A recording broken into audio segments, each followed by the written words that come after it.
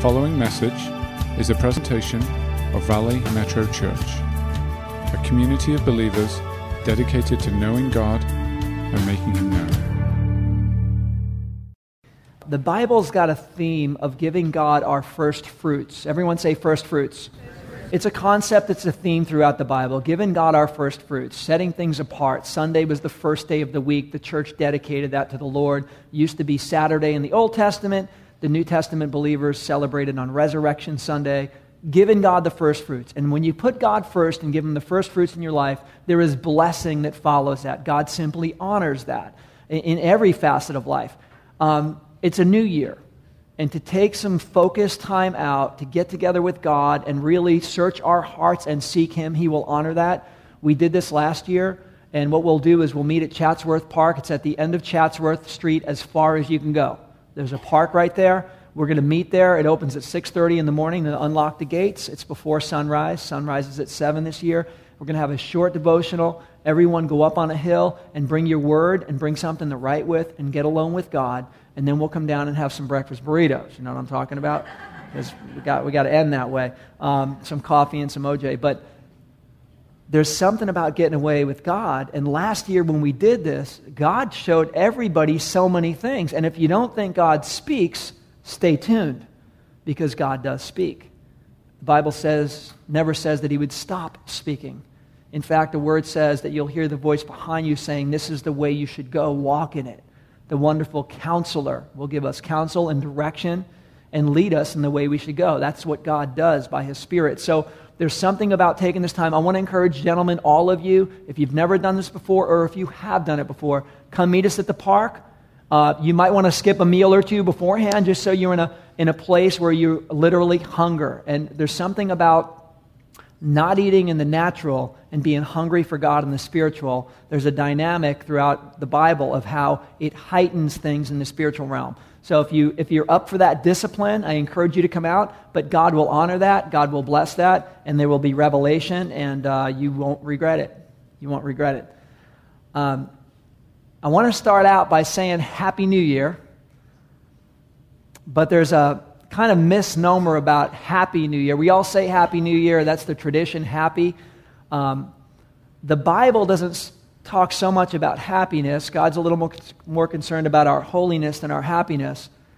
The Bible talks about joy a lot, not so much happiness. Happiness is a big difference between joy and happiness. Happiness is based on happenings, the things happening around you and I. And you and I, we cannot control the things happening around us. And so hoping that we're happy is a little hard to really aim at, because we can't really control all the happening things around us. So we kind of set ourselves up for failure. But joy, on the other hand, joy is something that comes from the Lord. It's a fruit of the Spirit. The Bible has a lot to say about that, and God wants you to have joy. God wants you to have a deep joy in your heart, regardless of what's happening around us. So happiness may not be happening all the time, but joy is something God's aiming at. And I want to look this message this morning, I want to look at you and I having joy and purpose in this new year, more than just being happy. And when we look at the Apostle Paul, he had a couple things down really well when it comes to purpose and joy, no matter what he went through. In fact, we're going to be looking at a passage in the book of Philippians. You might want to turn there, Philippians chapter 3. But Philippians was probably the most difficult time in Paul's life ever. I mean, it was horrendous. The guy's going through it. It seems like he's going to die soon. He's in prison, and yet he's got profound joy, and he's got profound purpose. And this ought to speak volumes to us, because he had this winning attitude. He had this attitude about overcoming. You see, this is the time of the year, if there's any time of the year, that we focus on our aim, on our goals, on vision, on purpose. If there's ever a time to do it, it's right now. We're kind of like we're getting into a new year, and we start kind of readjusting. We start focusing on what our agenda, our aim, our goals, our direction. Paul's going to share some things today that I'm hoping we glean from, because he's got this winning attitude that is an overcoming attitude. Paul lived victoriously, even though his world could have been caving in. He could have been in jail, ready to die, and the happenings did not rock his world. So Paul wasn't saying, I'm so happy here in jail because everything happening is so great. He's like, no, things are not happening really well, but he's got joy, he's got purpose, he's living in victory, and even when he's in this place, he's giving life. The Spirit of God moving through him, writing this letter, he's giving life that's lived on for 2,000 years. Something radical is going on about how we can be victorious and overcoming. And my prayer is that Paul's approach would become our approach, because I think when you see the way he presents this right here, it is so powerful, so much revelation. So if you have your Bibles, Philippians chapter 3, we're looking at a few verses today. I want to take them in sections because there's a lot of revelation in this. I do believe that if we take these words to heart, this is the best way to end a year and to launch into a new one. I honestly don't think there's a better chunk of the Scripture than this right here to get the right heart condition and the right mindset on what God has for us and how to wrap up our past year. Philippians chapter 3 says, Paul was talking about what he's aiming at and what he's attained and what he hasn't attained. And he says in verse 12, not that I have already obtained all this or have already arrived at my goal, but I press on to take hold of that for which Christ Jesus took hold of me. Let's camp out right here for a second because it's pretty amazing. When we think of Paul's attitude, when we think how he lives victoriously, when we think how he's such an overcomer, we got to look at these words right here. He starts out with a pretty straightforward statement, but an important one. He's like, look, I know God's using me, and I know where I'm from, but I want to be clear, I have not attained what I'm going to attain. I have not arrived.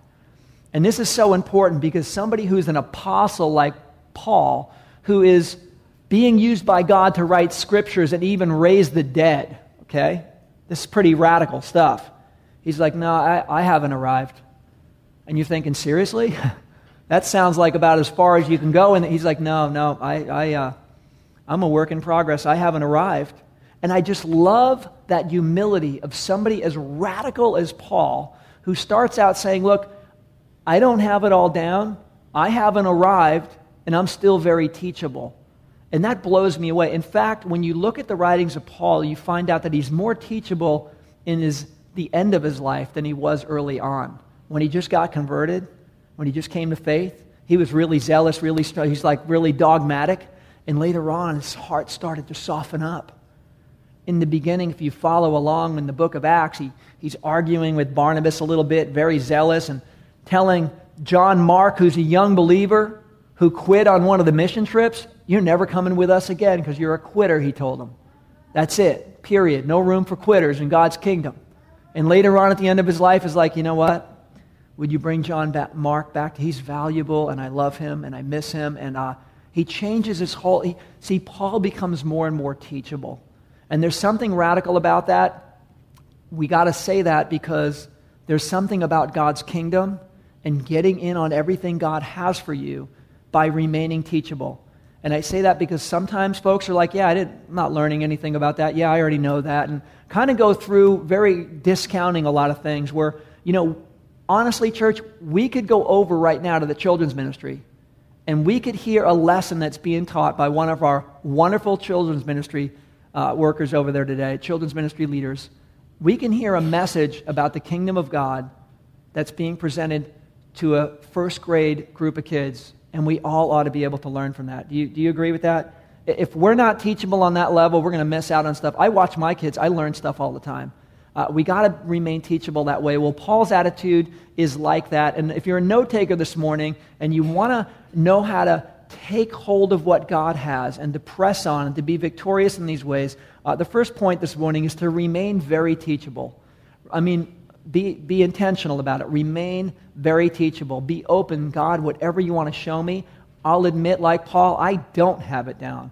I'll admit I have not arrived. I'm not going to pretend I have. And so that's a big part of having the right heart condition. And Paul talks about arriving at his goal. Again, this is the time of the year that people are thinking of their goals, their aim, their agenda, what their resolutions, and what the future's like, and vision. And we're going to talk more about vision next week. But Paul has this goal, and I'm glad he has a goal. We should have a goal too.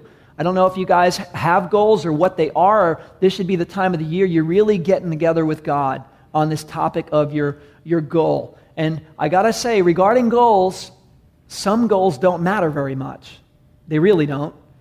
When you're thinking about your goals, ask yourself the question, what's going to matter in 50 years? What's going to matter in 50 years? And the goals that you're holding on to right now, are they ones that are going to matter in 50 years or not? Because some goals are just little goals, and some goals are big goals. Some are temporary goals, temporal, and some are eternal, profound, and spiritual, and impactful. I mean, when you're thinking of your goals, really think about goals on this kind of level. It's really important to do that. Paul has goals that matter. And my prayer is we'll have goals that seriously matter. I mean goals that are big, God-sized goals, not little puny goals, big goals. Ours should matter as well. And I'm going to suggest that Paul's goal right here, the goal that he has, should be ours. And we're going to read about Paul's goal because he's got this winning attitude. This guy's victorious. He's an overcomer. He's more than a conqueror. The guy's in jail right now, and it's one of the most inspiring things that God used him to write. I'm thinking, how do you do this? He's like, well, here's my goals. Here's my attitude. This is what he says. It's the second point this morning if you're a note taker. It says in verse 12, here's his attitude, to take hold of that for which Christ Jesus took hold of me. This is huge. If you get one thing today, please get this. Take hold of that for which Christ Jesus took hold of me. You can't take hold of something unless you know what you're taking hold of. You can't take hold of air. You can't take hold of invisible things. You got to know what you're taking hold of. And Paul's like, yeah, I know what I'm taking hold of.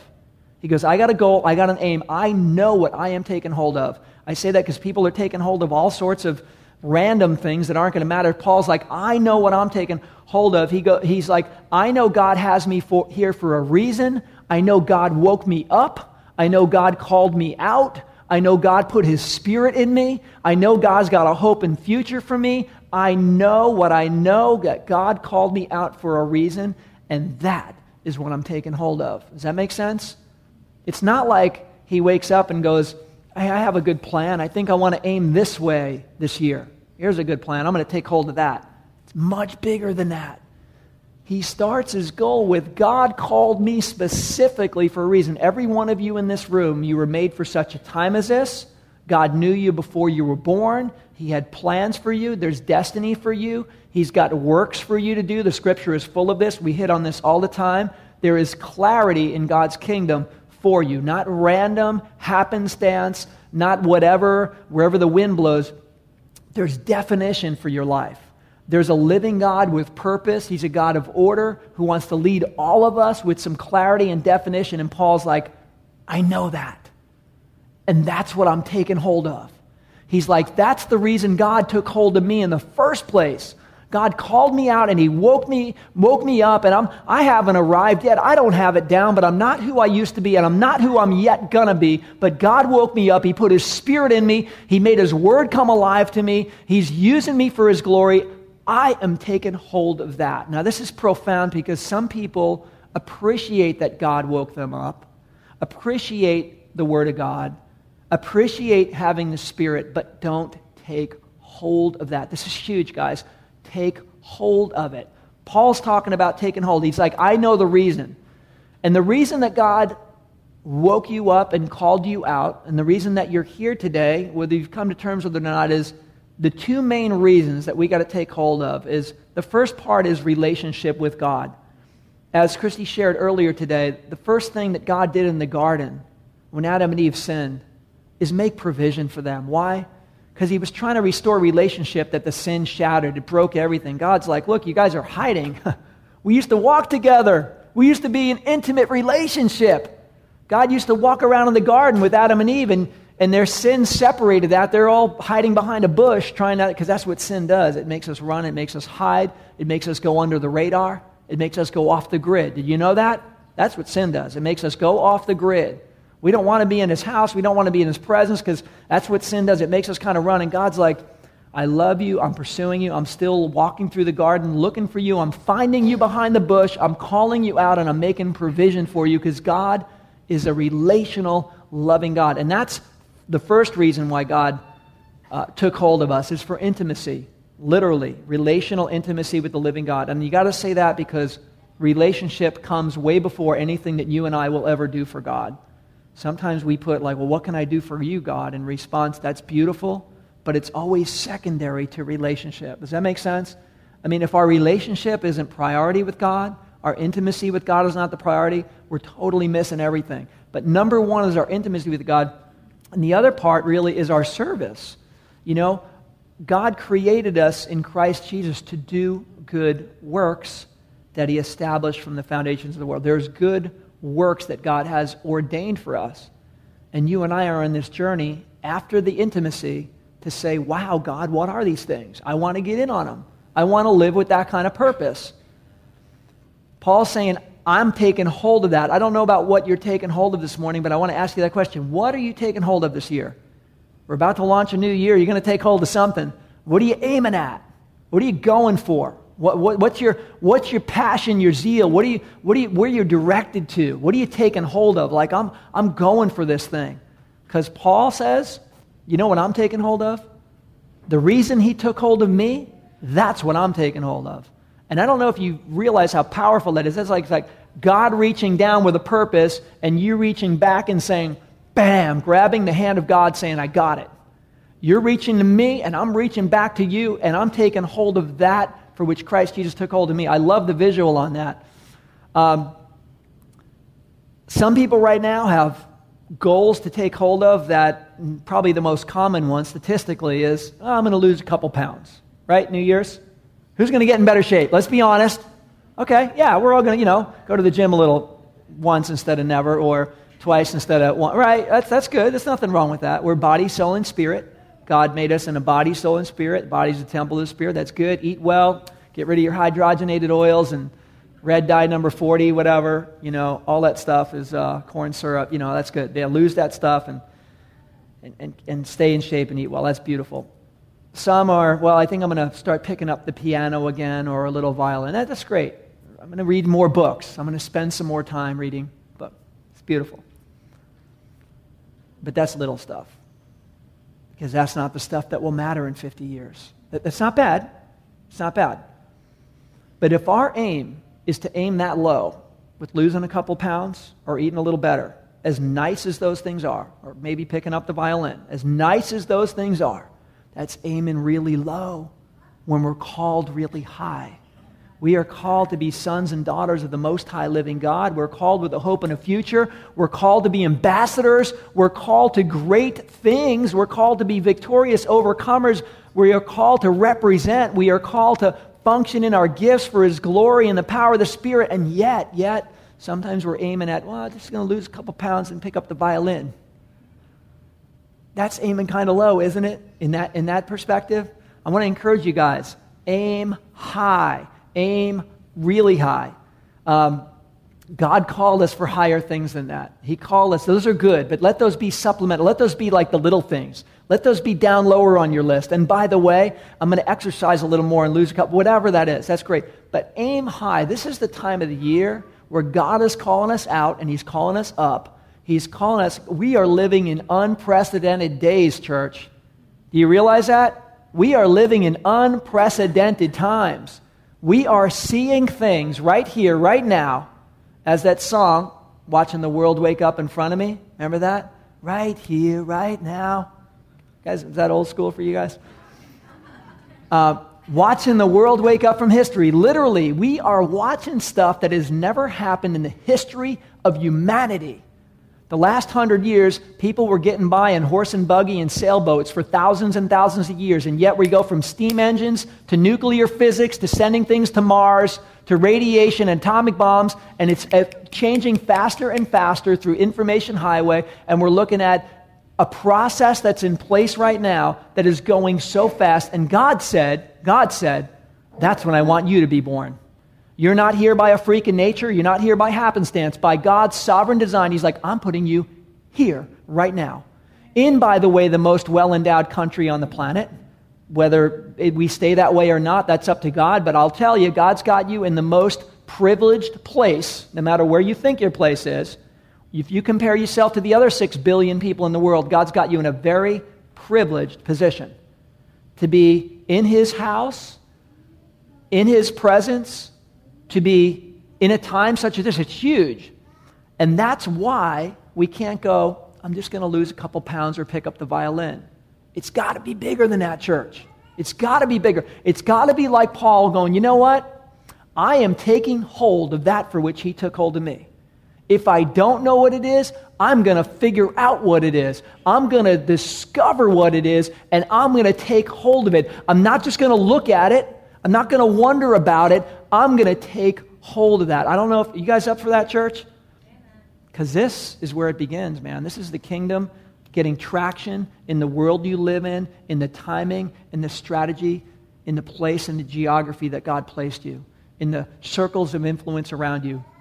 God is brilliant in this stuff. I think we miss out on it. I know I do. We miss out on opportunities. We don't see things for what they could be because we're focused on the wrong things. But when we're doing like Paul, here's one thing I do know. I'm taking hold of that for which Christ Jesus took hold of me. I love this stuff. It's really great. He is like, God has a plan. I am part of it. I've discovered why God took hold of me. And now I'm taking hold of that reality. This is where it begins. This is taking the kingdom seriously. This is finding your place in God's kingdom. He gave gifts and diversities all for a reason. Finding out what they are, discovering your spot in God's beautiful orchestration is where it begins. And I love what Paul says. And by the way, if you haven't discovered your gifts, find out. Pray and seek God. Gentlemen, come up on the hill. Come up on the hill and you ask God, what specifically do you have before me? What am I supposed to take hold of, God? Show me. Watch what he shows you. I love Paul. He's like, now that I've told you, he's saying that I take hold of that for which Christ Jesus took hold of me. He's like, here's how I actually do it. I mean, it's a great principle. God, you took hold of me. I'm taking hold of that. For the reason you took hold of me, I'm grabbing back on. So it's a mutual grab. God reaching down, me reaching up. Bam, we're locked with God on this principle. He's like, here is how I do it. He goes on in verse 13. He says, brothers and sisters, I do not consider myself yet to have taken hold of it, but one thing I do, forgetting what is behind and straining towards what is ahead, I press on toward the goal to win the prize for which God has called me heavenward in Christ Jesus. He starts out again saying, look, I don't claim to have arrived yet. He said that twice now.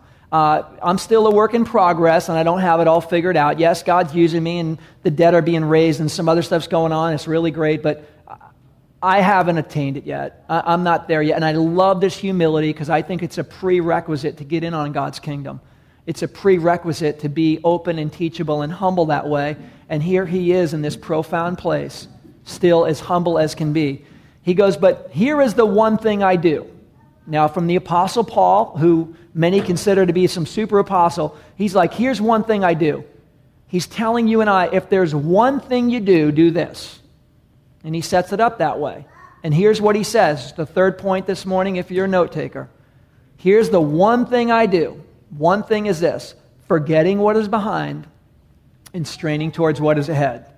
Forgetting what is behind and straining towards what is ahead. This is a key, you guys. This is a key to God's kingdom if you want to live in victory. Forgetting what is behind and straining towards what is ahead. Paul's been through so much stuff. He's been knocked around and beat up, people mistreated. He's been through so much stuff. If a guy like Paul holds on to the stuff that he's been through, he's going to be stuck and parked forever. But he's not.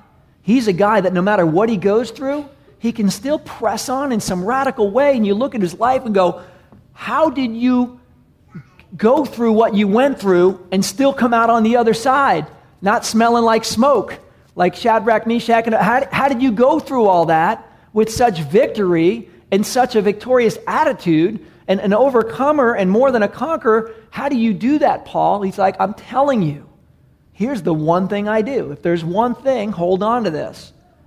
Forgetting what is behind and straining towards what is ahead. This is a profound reality, especially at this time of the year for you and I to take to heart in a big way. The key is forgetting and straining. Would you say that with me? Forgetting and straining. One more time. Forgetting and straining. Here's a key, guys. Forgetting and straining. There's some things we got to strain towards, and there's some things we got to forget. And here we are at this beautiful time of the year to really come to terms with this and reconcile some things. There's some things we got to leave behind, and there's some things we got to push toward. What are the things you got to leave behind? The things you got to leave behind, you got to start with the wrongs that we have done and the wrongs done to us. Whatever wrongs you have done, get together with God, confess those things. Whatever wrongs have been done to you, you got to leave them behind. Here's the thing, if you don't, and this happens to anybody, we're all capable of this, in fact, it happens real easy, is to hold on to things that we were wronged in some kind of way. Somebody mistreated, misspoke, whatever the case is, and we hold on to. And Paul is like, here's the key, guys. You can never strain towards the prize God has for you. You won't make it. It's not attainable if you're holding on to stuff from back there. And it's our very nature to hold on to stuff back there. I can't believe this, or how come they this, and I deserved that, but I got this. And, yes, but after we're done with the little violin, and the pity party, we got to move on. Because Paul's a guy that got treated like he never should have got treated. He could have said, hey, I'm a servant of God. Why are you guys treating me like this? I deserve better than that. I have a calling in my life. I've got an anointing. No, he didn't say any of those things. He's like, look, I know God's shown me a lot. I'll admit I don't have it all down. God's using me for profound ways, but I'm not who I'm going to be. I haven't arrived yet. I haven't attained. I'm still teachable. But one thing I do, you want to know my secret to victory? You want to know my key to success in the kingdom of God? The Apostle Paul says, here it is. I'm going to drop the bomb. Forget what's behind and strain towards what's ahead. It's enormous. I know we say that, but do we do it? Now, to do things like this is going to be a shift, honestly, in the way we think. We don't naturally leave everything behind. That's not the human nature to do that. In fact, the human nature is to kind of make sure that people get what they deserve. That's our nature. Our nature is we didn't deserve that, and I can't believe people, or I'm still offended by that, and I'm holding on to that offense, and I'm holding on to that hurt. There's going to have to be an intentional shift in our attitude, a very intentional shift as we transition out of one year into a next, if we're going to live for the glory of God in a profound way in this next year. It's a discipline, really, and that's what disciples of Christ are. They're people who walk in disciplines. We're saved by grace, and that's beautiful. But yet, when you come into God's kingdom through what Jesus did, we become a disciple, which means you and I learn how to work some things out. It's like you get a free membership to God's gym, but you got to start exercising and doing something. It's kind of like that. Disciplines are what a disciple's about. And disciplines are like, all right, God, I'm all ears. Show me what steps I need to take. What sort of exercise, what kind of shift do I need to have? What kind of adjustments do I need to make? What kind of workout do you have for me spiritually? And I would tell you this mindset of Paul, his attitude, his heart condition, is a discipline. I am choosing to forget what's behind and strain towards what's ahead. You got to forget certain things. I would say at the same time, there are certain things you got to recall. Can I suggest what you got to recall? Forgetting the wrongs that you have done, the wrongs done to you, the things, your failures, mistakes, shortcomings, these things, get together with God, do business, and leave them behind and move forward in victory. The things we got to recall, and we see this come up again through the Word, is when God has shown you something, when God has revealed something to you, when He has answered a prayer, you've been praying for someone and God moved into life. These sort of things, you better recall those. That's part of your testimony. And testimony needs to be in recall mode. So many times with Israel, so many times, they're going through the desert and they said, didn't God deliver us from Egypt? And didn't God feed us with manna from heaven? And didn't God lead us by a cloud by day and fire by night? And didn't God bring water from the rock? And didn't God part the seas? And didn't God do all these things? And there's something about recall that we see throughout Scripture. We see it in the Psalms. In the book of Acts, we see Him recalling what God's done. There's something about recalling and remembering some of the radical things God's done. That's important. But there's some stuff we got to forget. And if we don't forget it, we'll never be able to run the race that God's calling us to. I don't know if you guys realize the method that they use to catch monkeys.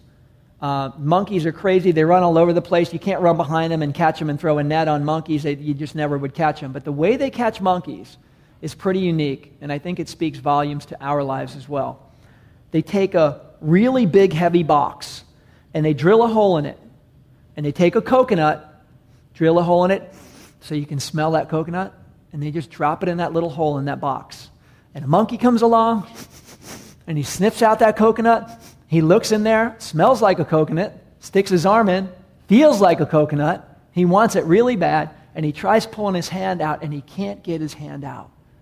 And when the captors come up, he won't let go of that coconut to run free because he wants that coconut so bad. And they just come, and they just throw a net on the monkey. And that's how they capture monkeys.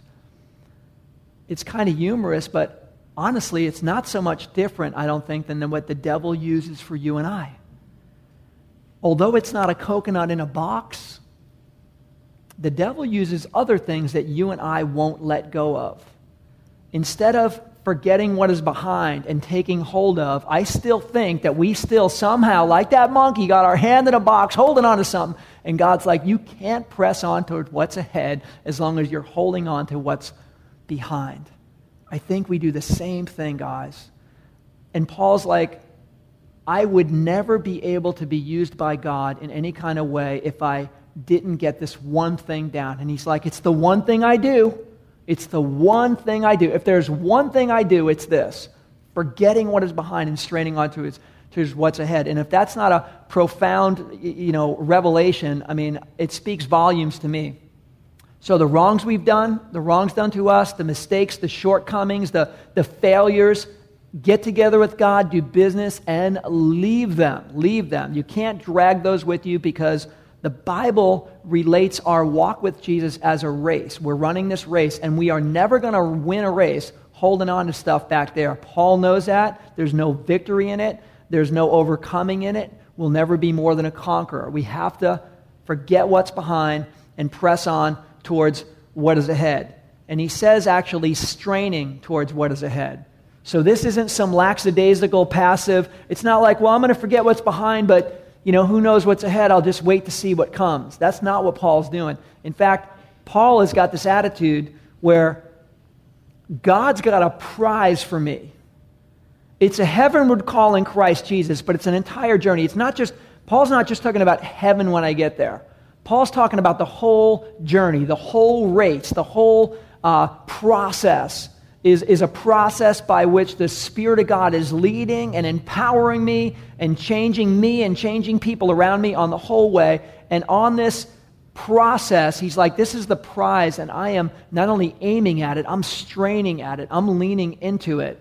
Some people stand and look at it neutrally, and I think some actually drag their heels a little bit on the calling and the prize that God has for him. Paul's like, no, I'm forgetting what's behind, and I'm leaning into this thing. I remember when we were kids in New York City, we used to take the ferry, the Staten Island ferry, over to Manhattan, we called it, instead of Manhattan. But some days were so windy on the front of the ferry, I remember we could lean forward, like almost falling down, leaning forward, straining forward, because the wind would push you and still hold you up. Sometimes the wind would stop and you might fall, but you'd be able to lean really far. And I get that picture of Paul. It's like, I'm not just observing the kingdom. I'm not like scoping it out and just kind of wondering. I'm not even thinking about taking my steps. I'm leaning into it. I'm straining. You hear what he's saying about the calling of God and the will of God and what God can do? He's like, I'm leaning into it. I'm like pressing forward. I'm straining ahead with this thing. God's got a prize, and I want to get in on everything that God has. And I'm leaning and I'm straining into it. And I love that picture as well. We're running this race. And to strain forward, we got to look forward. In fact, Jesus says in Luke chapter 9, he says, no one who puts his hand to the plow and looks back is fit for service in the kingdom. In other words, forgetting what's behind and straining towards what's ahead. If you and I have our hand at the plow, so to speak, in relationship with our loving God and serving our King, and yet we're looking back and our heart's back there about people or things that went wrong with us or shouldn't have. If we're not even going the right way. In fact, we'll never even plow a straight line. We'll be plowing in circles when we're when we're looking backwards. Jesus said, no, if you got your hand to the plow, look ahead. Paul's like, I'm forgetting what's behind. I'm straining towards what is ahead. Our spiritual growth, according to Paul here, it can't be at stalemate level. Now, think about this as you're transitioning from one year into a next. Because again, some resolutions, some aim doesn't matter. It's not going to matter in 50 years. There's other things that are going to matter big time in 50 years. Because what God does in you and through you will affect others and change people. What's going to matter in 50 years? If your spiritual growth right now is at a stalemate, make the commitment to God to change that today. Stalemate, like plateau? There are no plateaus in the kingdom of God. Even a guy like Paul who's raising it, he's like, I haven't arrived. You're like, seriously? Come on, Paul, if anyone's got it, if anyone I read about in the New Testament besides, of course, Jesus, you seem to have it. He's like, no, not me, man. I'm still working it out. I haven't arrived. I'm still teachable. I'm still, God's showing me stuff in the kingdom. I'm still working on forgetting what's behind and straining towards what's ahead. That's the one thing I do. And I'm looking at this reality of pressing on towards what's ahead. And I want to encourage you, church.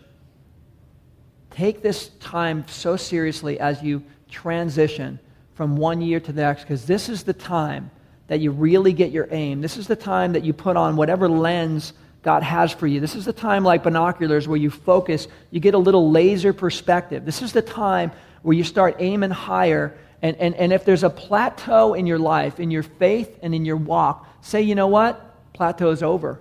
I'm straining. I'm forgetting what's behind. I'm going to do like Paul. I'm going to do the one thing he does. I'm forgetting what's behind. I'm straining towards what's ahead. I'm aiming at the prize toward the upward call in Christ Jesus. God's got a call. He's got a race marked out for us. I'm going to run it. I'm not going to look at it. I'm not going to wonder what it would have been like to run it. I'm not going to wonder what it would have been like to believe in the Word and what God says. I'm not going to wonder what it would be like to be filled with the Spirit and having God affect people around me. I'm not going to wonder what it would have been like if I walked in faith. I'm not going to wonder those things. I'm going to strain ahead towards them. You see his attitude? This guy gets in on everything. I think God's looking for people who believe that same thing. I think God's looking for people who say, I don't have it all down either, but I want to forget what's behind, and I want to strain towards what's ahead. I think God's looking for those kind of people. So as we wrap up, in fact, this might be a good time for the worship team to come up. I just want to close on a couple of things. Faith by definition looks ahead. Faith by definition doesn't look back. Faith's not looking in the rearview mirror. Faith is looking forward, and we're called to live by faith. The just will live by faith. We're saved by grace through faith. The whole journey starts by faith, and it's through faith the whole way. Faith looks ahead. If you're still looking back at anything from this last year, and this last year, we're living in some interesting times. And I know many stories from many people I've shared. This has just been a tough season for many. I just want to tell you, don't live back there. Yesterday died last night. The past is called the past because it's already past. That's why it's called the past. Don't look back, press on, forget what's behind. The Bible says love keeps no records of wrongs. So don't be looking back. Love has no records of wrongs, and it hopes all things. Love hopes all things. It says love by definition looks forward and hopes all things. And hope, faith, hope, and love, the Bible tells us about these being the greatest, but hope actually breathes through expectation. And do you believe, like the song, if God is for us, who can be against us? I mean, do you believe that? Do you walk with that expectation, or do you walk with a different one? Because, guys, the devil would like you to walk with a different expectation. But I think God is saying, will you walk believing in me, in my word, in what I say? Because I think when we start taking him at his word, I think we start experiencing the radical things that he has for his people. These are the winning attitudes. And he just wraps up with this last statement in verse 15. He says, all of us then, all of us who are mature should take such a view of things. And if at some point you think differently, well, that too God will make clear to you. Only let us live up to what we have already attained. He's saying, if you're mature in the faith or consider yourself mature, this ought to be your view. In other words, it's not really open for discussion in God's kingdom. This is the way it's got to be. Forget what's behind. Strain towards what's ahead. Let this be your attitude. And if it's not, God will show you. Have any ever been schooled by God? Has God ever had to school you on something because you weren't getting it, right? School of hard knocks, because we don't get it. And finally, God's got to tune us up and give us a pop quiz. Pop, and you've been quizzed. Right? It's happened to me. He's like, if you don't get it, God's going to make this clear to you. But I want to get it this way without the pop quiz. And then he says, lastly, he's like, at least live up to what you've already attained. In other words, your position as a child of God, as a son or daughter of God, you already have a position in the heavenlies. God already calls you son. He calls you beloved. You have an inheritance that won't perish, fade, or spoil. It won't go away. You're called a holy priesthood, the priesthood of all believers. He's got a spirit. There's things that we've already attained that can't go away. And he's saying, will you hold on to your position? Will we at least live up to what we've already attained? And I think Paul sees believers not only not aiming ahead, but not living to what they've already attained. God's like, this is your position. Do you see yourself the way I see you? And some don't, and some are not living to what we've already attained. I want to pray for you. I'm going to be praying for everyone in here, and myself included, that as we transition this year, and our prayer team's going to come up and pray for folks, if you have any prayer need at all, healing, health, just finances, any of these areas, God's going to meet us in prayer. But if we're not understanding what we've already attained, we can't live up to it. Understand who you are in Christ. Understand your position. Understand how God sees you. Understand that you're a son, a blood-bought son or daughter of the Most High God. Understand that you're called beloved, that you are a priest, a prophet, and a king. The descriptions in the Bible. I mean, there's some radical dimensions of who we are as His beloved. And this is important because when we understand that, He's like, at least live up to what we've already attained. So I want to just close in prayer on that point of identity and ask God to seal some things in our heart. Mighty God, we love you, and we thank you for your word. I pray that Paul's attitude would be our attitude. I pray that we too, Lord, would say, here's the one thing I do. I don't know everything, and I don't have it all down, and here's one thing that we do, though. We forget what's behind, and we strain towards what is ahead.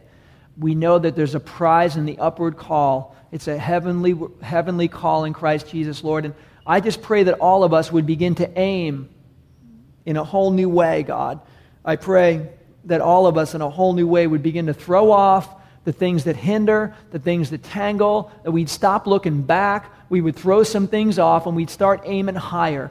And Lord, I thank you for all the resolutions and the things you're stirring in our hearts, God, body, soul, and spirit. But I pray we would aim higher, God. I pray our faith would not plateau. I pray that there would not be a stalemate in your kingdom, that we wouldn't be at a standstill. I pray like Paul that we would press ahead and strain towards what you have for us, God. I believe, Lord, you've made us for such a time as this. And I believe, God, you want to do some profound and radical things through your people in this city at this time. So, Lord, would you make that known to us? Would you use us in radical ways? And, Lord, let your glory be manifest in our city through you people. We love you, God. Do surgery in our hearts. Show us radical things as we launch into a new year. And we thank you in advance for this, Father, in Jesus' holy name. Amen. This has been a presentation of Valley Metro Church. To hear more messages or to support future podcasts, please visit valleymetrochurch.com.